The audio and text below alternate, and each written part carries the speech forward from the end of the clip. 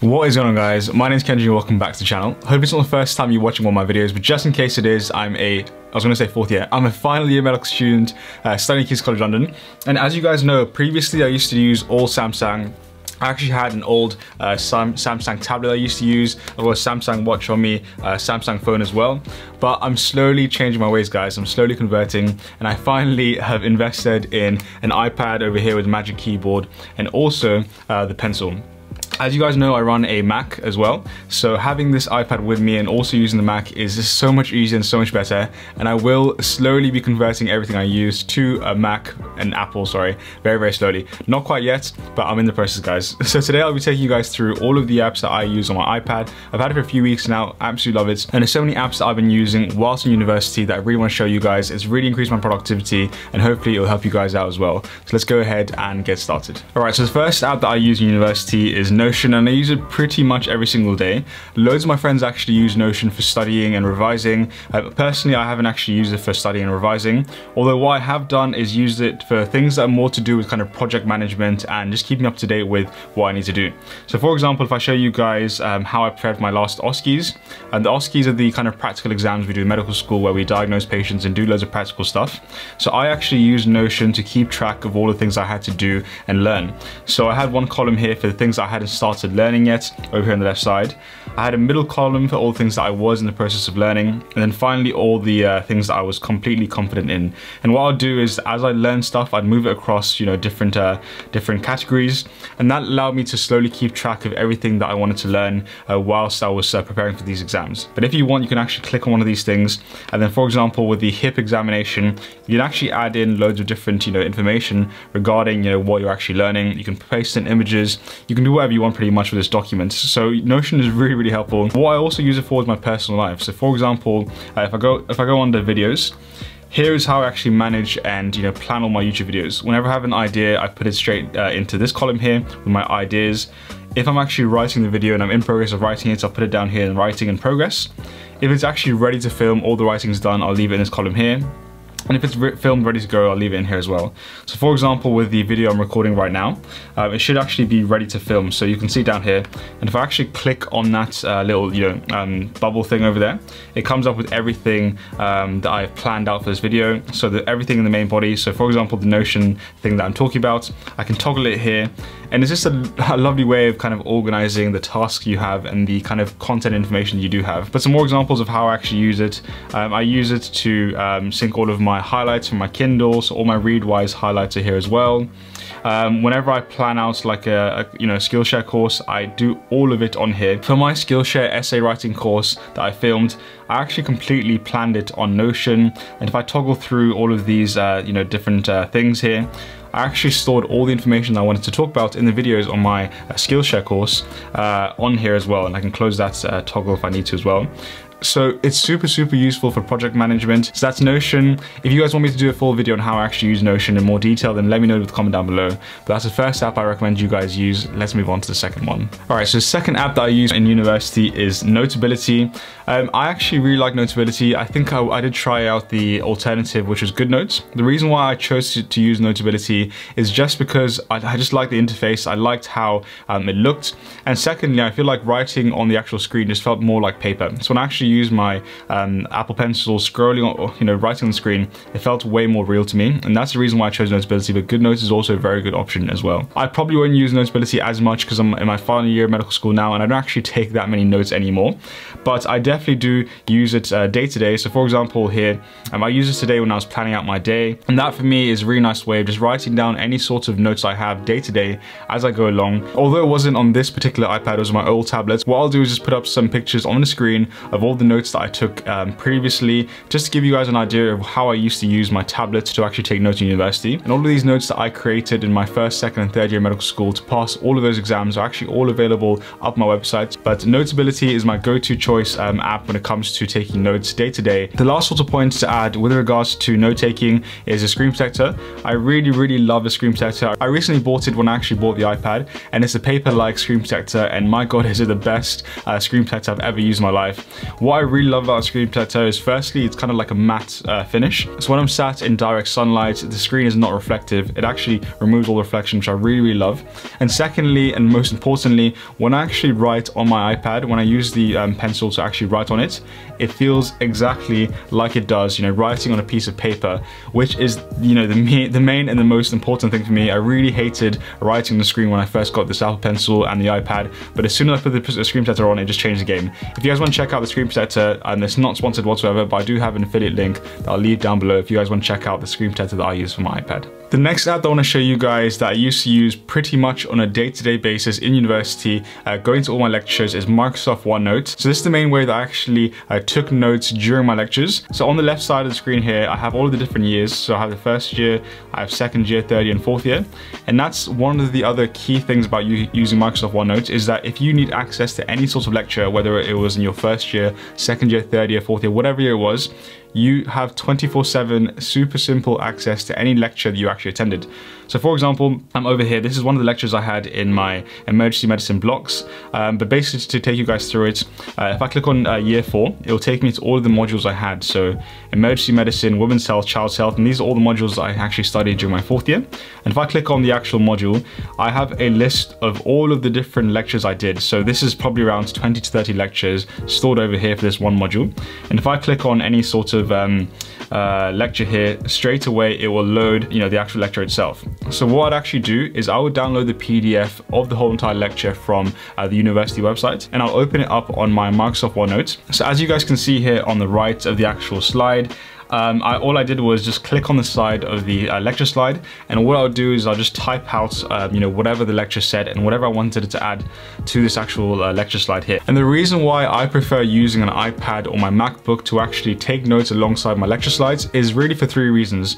The first one is that it's super quick and simple to write notes. You're way quicker typing than you are writing. The second reason is that it saves paper. My God, like when I actually didn't use this Microsoft OneNote, I had folders and folders and folders of actual papers in my room. I literally had 15 folders of the first 3 years of my last degree in my room, and also my first and second year of medical school, which was just, it was crazy.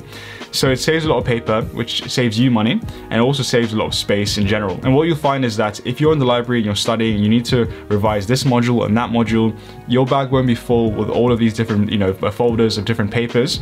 It will all be here stored in your Microsoft OneNote. So if you need to go back to your, you know, year 1 lectures, you can do that. You can literally, you know, in 2 clicks, in 30 seconds, have access to all of the lectures you did in your previous years, which makes it super easy and super efficient. Obviously, when it comes to actually making my own notes, I'll use GoodNotes like I showed you guys. I'll use an Apple Pencil. But when it comes to actually taking notes during the lectures, Microsoft OneNote is what I use, and I highly recommend you guys use that as well. When it comes to taking very quick, you know, notes on my actual iPad, what I use is Evernote, and Evernote is probably the single most important app that I use across all my devices. The reason why is that if I want to write down any sort of notes, so for example my shopping list like you guys can see here, when it comes to that, being able to just quickly type in a note is super easy with Evernote, and it syncs across all my devices.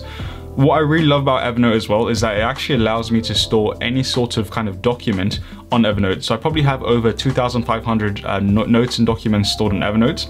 So for example, if it's a, you know, picture for whatever it is. So in this example, it was the thumbnail that I used for my Skillshare medicine application class. This is a document that I probably will need at hand quite often. So rather than storing on my desktop where it has, you know, potential of getting lost, Evernote is where I store it. What I also use Evernote for is, for example, if I do have some sort of important document like my 5th year timetable I need to store and have at hand very quickly. When the university give me my timetable, I'll straight away forward it via email to my Evernote. What I also have stored in Evernote is all the important documents that I need. For example, maybe copies of my passport, copies of my driving license, any sort of document that I need at hand is all on Evernote. I am virtually paperless. I don't have any paper in my room at all anywhere. And if you guys want a full tutorial on how I use Evernote to be completely paperless in university, then I'll leave a link up on the screen somewhere that you guys can go ahead and check that out. And one of the main reasons why I like Evernote is that if you pay for the premium membership, it has the ability to scan your documents. So for example, if I get a letter in the post with some really important information that I need, all I'll do is get my phone out, scan it via Evernote, put it onto Evernote, save it there, and that's it. I don't have to put it in any folder, I don't have to write a title, that's it. And the reason why is because Evernote has a really smart software that actually scans your documents document that you uploaded. So if I actually need to find this document in the future, all I have to do is type in one sort of keyword, for example,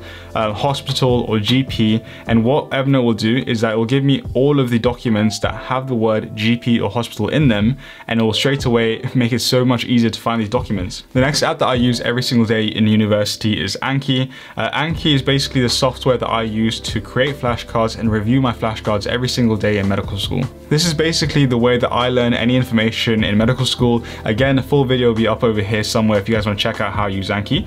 But essentially, when I want to learn new things in medical school, I'll make flashcards straight away, and having the Anki app on my iPad makes reviewing things way easier. So for example, if I go through Anki, this will be the front side of the flashcard. What I'll do is just tap anywhere on the screen and it'll give me the bottom of the flashcard straight away, then have the option of ranking how hard it is down below. And the reason why I love having it on my iPad is that if I want to lie in bed and just have the iPad off like this, actually reviewing and going through my Anki flashcards is way easier, just, you know, having it in my hand like this, and it means I can go through all my flashcards in such a quick amount of time because I literally just fly through them with my fingers. It makes it so much easier to have that on my iPad. The downside of this Anki app is that it's actually quite expensive. I think it cost me like £28, which is really expensive. That is a bit of a downside. If you guys don't want to spend money on this app, it's completely fine. You can actually use the web version of Anki, which is just as good. So when you're in university, what's super important is making sure that you're always up to date with all the tasks you have to do. And this is why it's really important to use some sort of task manager or things that allow you to just tick off the things you need to do. Basically a to-do list. The to-do list that I use is called TickTick. The reason why I love TickTick so much is because you can actually divide your life into different categories. So for example, I've divided my life into life, which is the normal life things I do in my personal life. I have a category for medicine on the left there. I have one for my research in urology and one for YouTube as well. So it's really, really nice to organize my life into these different categories. And straight away, when I'm in university, at the hospital, wherever I am, if I have some sort of to-do thing that comes to my mind, I will straight away go onto my phone, go onto Anki app and add it straight away in there. And it'll be nicely organized for future Kenji to deal with once I'm actually home and away from university. Once you actually add the things you need to do, what's really, really good is you're actually able to set an actual date for when you want that task being done. You can set the time as well, set a reminder, and also set it to repeat as well. So that's super handy just to remind you, to do any sort of task that you need in university as well. The next app that I use on my iPad is Google Calendar, which is so key in organizing my whole entire life. I literally have my whole entire life organized and detailed on Google Calendar, and it's super efficient and allows me to always track my time and manage my time as well. To be honest, you can use whatever sort of calendar app you want. The one that I personally just like is Google Calendar because I like how easy it is to use. I like the way it looks, and I also like how it syncs with my email, which is Microsoft Outlook. What I'd really recommend for you to do as students is to put everything, all of your lectures, absolutely everything you have to do into your calendar. What I'd also suggest is to also put the things that are important to you in your calendar. So not just your lectures, not just your teaching sessions that you have, but also things that you want to do. I make sure that you time block it. So for example, today, I knew that I wanted to spend the whole entire day filming videos. So in my calendar, I have 10:45 to 2:30 filming videos. And then I knew I wanted to spend the whole entire evening filming these YouTube videos for you guys. So my whole entire life, not just university, but my social life as well, and the tasks that I want to do that are important to me are also included on my Google Calendar. I think it's super important to use some sort of calendar app, and Google Calendar is my app of choice. When it comes to using the cloud, I actually don't use iCloud. I personally use Google Drive. The reason why I use it is it's just what I've always used, to be honest with you. I do use Dropbox and OneDrive a bit as well, but I'm trying to convert everything I do and everything I used onto Google Drive. I really recommend you guys put all of your important work on Google Drive. Do not by any means leave it on your laptop or your MacBook. That's perishable if it's on there, if it's on your computer. What's not perishable is if it's on your Google Drive or your Evernote, so make sure you have it secure on some sort of cloud service. What I do is I try and organize my Google Drive into my personal stuff, so my personal life, and also my uni stuff. So if we click on uni stuff, as you can see, it's not really well organized, but all of my uni stuff is saved here.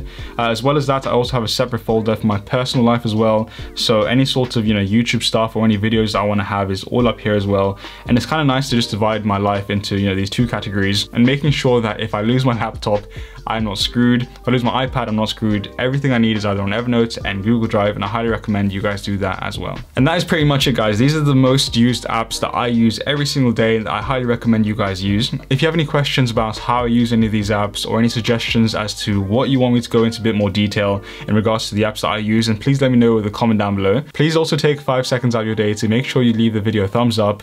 Make sure you're subscribed as well. Consider turning the post notifications on so you don't miss a video whenever I'm posting. And if you guys found this video video useful, you may want to check out the other videos on my channel over here. Thank you guys so much for watching, and I'll see you on the next one.